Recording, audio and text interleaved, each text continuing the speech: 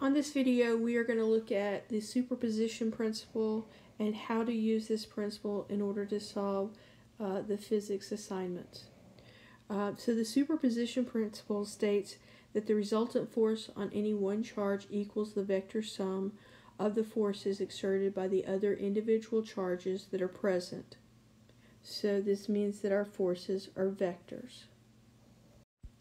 Here we have a superposition principle example. We have the force exerted by Q1 on Q3 is right here as F13. The force exerted by Q2 on Q3 is right here at F23. And the total force exerted on Q3 is a vector sum of Q13 and of F23. Let's look at a few examples of our superposition problems. Number one on your assignment, in 1919 in Germany, a train of 8 kites was flown 9,740 meters above the ground. The distance is 892 meters higher than Mount Everest. Consider the arrangement of the charges located at the various heights and shown below.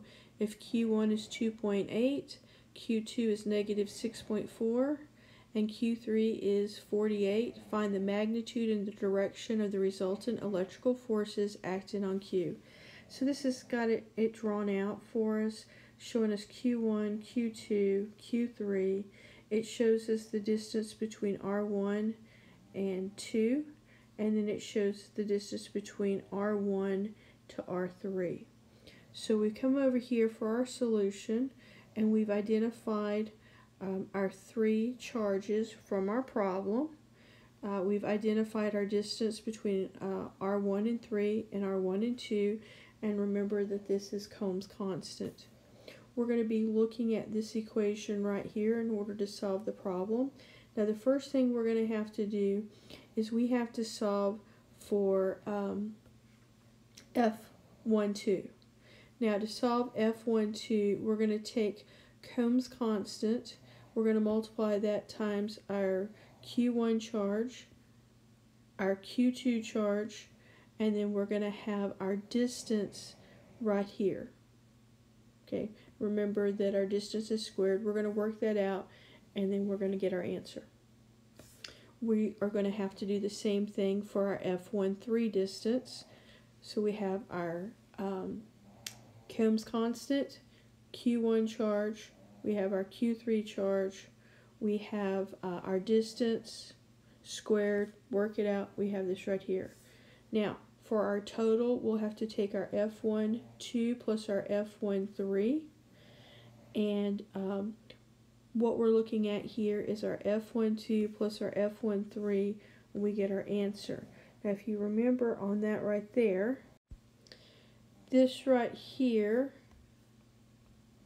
is negative because this right here is a negative charge. So we take that negative plus this, we get our answer, and so our F1 total for this right here, the magnitude, would be 0.189 newtons down. Here we have example 3. And it says that we have 248 millimeters long, 70 millimeters wide, equal charge of 1 Newton coulombs are placed in the corners of the stamp. Find the magnitude and the direction of the resultant electrical forces acting on the upper right corner, assuming the widest part of the stamp is aligned with the x-axis. Alright, so we're going through here, we've got our width and our length, and we've got our charge, and we've got Coulomb's constant, and we have drawn out our square stamp right here, and from our stamp we have put down that it was, I had to change from millimeters over to meters. I've got, again, my millimeters changed over to meters, and I've got that down. So as we're looking at this right here, I ended up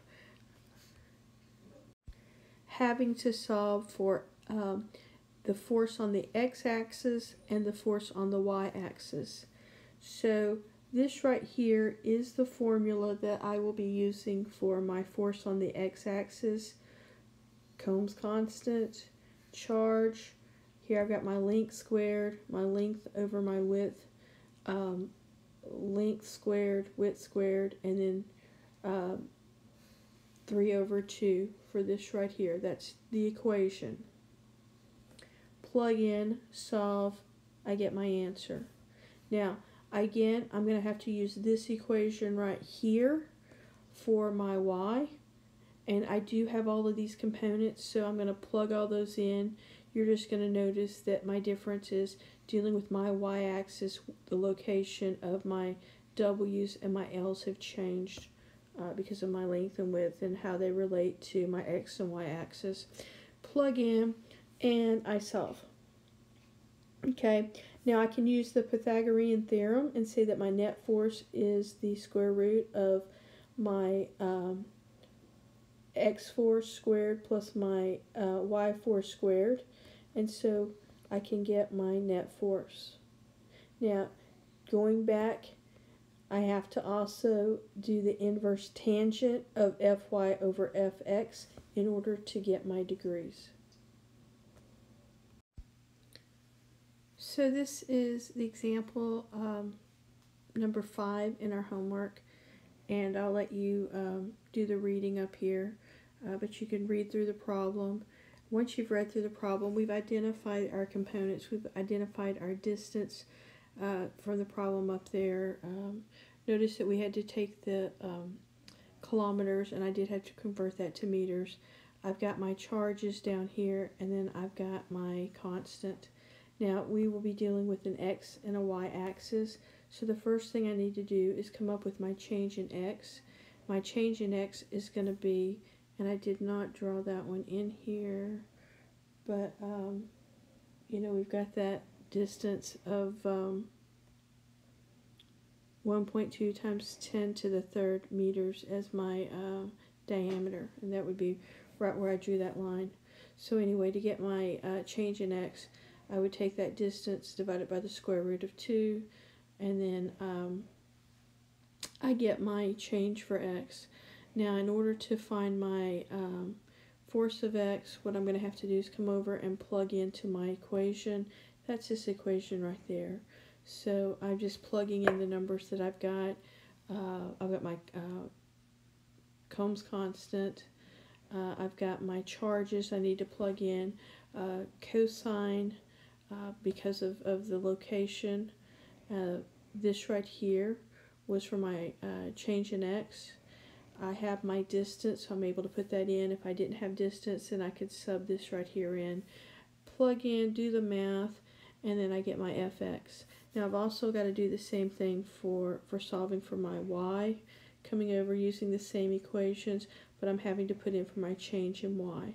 So I do need to go ahead, and my change in y will equal the change in x, so that's going to stay the same there. Plug in my Coulomb's constant, my charges. This time we're on sine. Again, it's because of the locations that we're looking at. My fx would be my negative f2 plus f3 cosine theta. My fy would be negative f4 minus f3 sine theta. But plug that in, I solve, I get my fy. Then going to do the Pythagorean theorem like we did before. I can solve for my net force, and then I come over and I can do my inverse tangent of fy over fx. I can get my degrees so that I know that I have 1 Newton that is 77 degrees below the negative x-axis.